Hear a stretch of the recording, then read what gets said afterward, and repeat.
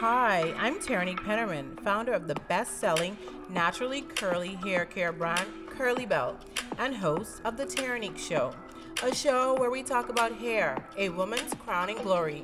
I'm so happy that you've allowed us to be a part of your hair care journey, and I hope that you enjoy the show.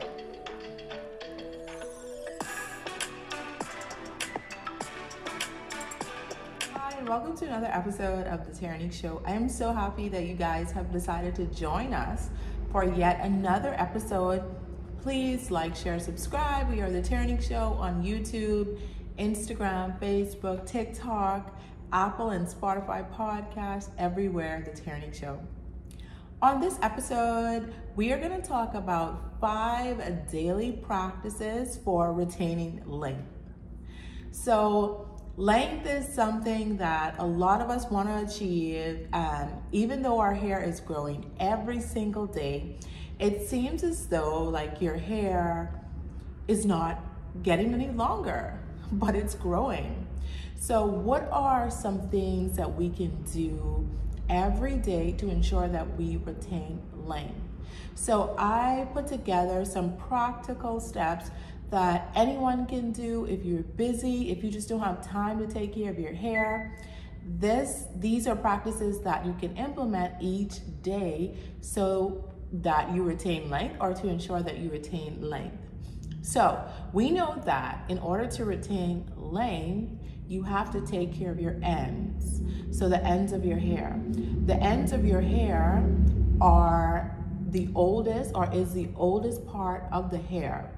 And because of that, that means that the ends become more dry, brittle easily, and they break easily and also split. And that causes you not to retain length. Because as your hair becomes dry, brittle, and break, that means your ends are breaking off and you cannot retain length if you're not retaining the ends of your hair. So let's talk about 5 ways that we can take care of our hair, especially the ends. The ends need lots of TLC, lots of love and care, so that our hair will look like it's growing, even though it is growing. Number 1, I said that the ends can become dry and brittle. So something that you can do every day is oil your ends.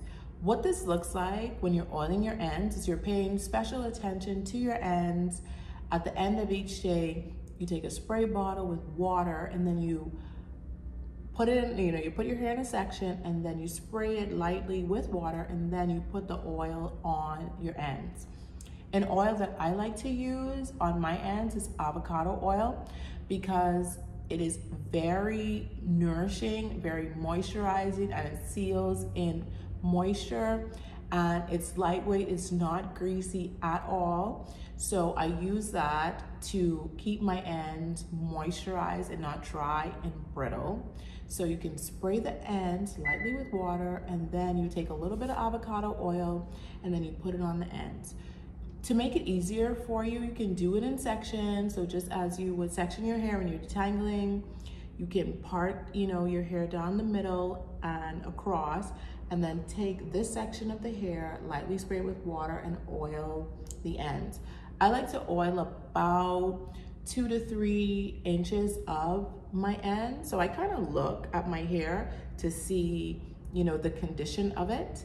And then I oil those areas that, look most dry. The reason why, curly hair tends to be drier and more brittle than, straighter hair or wavier hair is because the natural sebum that our scalp produces, and the purpose of that natural sebum is to hydrate and nourish and moisturize the hair strands. But because we have curly hair, that natural sebum cannot reach the ends of our hair. And that's why you'll see people who have straighter hair or wavier hair, it seems as though their hair is longer and they retain more length. They retain more length because the entire hair strand is being nourished and moisturized daily. Whereas with curly hair or even coily hair, so when you go into the type 4 pattern where it's like tightly coiled, it is harder for that natural sebum that your body is producing to reach the ends of the hair. Therefore, we have to pay special attention to our hair and oil it ourselves. So oil your ends, ladies. Number 2, keep your ends detangled. When your hair is tangled, it causes it to mat, it causes split ends, and it causes breakage. So when you are oiling your ends daily, you can also detangle your ends before you put the oil on it. So spray it lightly with water, or you can put like a little bit of leave-in conditioner and take your detangling brush and hold, the section of the hair. And remember, ladies, that we want to detangle from the ends upward. So just hold the section of the hair and just detangle. Make sure that the ends are detangled before you put the oil on it, but always detangle hair that is damp and has conditioner on it. So we move into our number 3 point, moisturize your ends with leave-in conditioner. These tips are not in any particular order, but if I would put them in an order, I would say first you want to spray the hair lightly with water, then you put your conditioner on it. After you put your conditioner on it, then you detangle your ends. After you detangle your ends, then you oil your ends. These steps will help you to retain length because it will ensure that the ends of your hair do not break or they're not dry and brittle, and you will hold on or retain the ends of your hair for longer, healthier hair. Number 4, this is a very important point, and it is to protect your hair at night. Most of us have cotton sheets, or we sleep on cotton, a cotton pillowcase. Cotton and our hair does not go well together because it causes friction, it causes moisture to be removed, it causes frizz. So protect your ends at night by either wearing a satin or silk bonnet or pillowcase, or a scarf, right? So you want to protect your hair at night. If you don't like to put on bonnets or scarves, the best thing to do is get a satin or silk pillowcase. We have a great one. It's our Kurlee Belle luxury satin and silk pillowcase. It is great for the hair and also great for the skin. It will not absorb moisture. It will not cause friction between your hair and your skin. And it will give you, that silky feeling, and it will keep your moisture in as you sleep. So invest in a nice satin or silk pillowcase, or wear your bonnet or your scarf at night to protect your ends, to protect your hair from moisture loss and from frizz. Number 5, inspect your ends for split ends and knots and trim.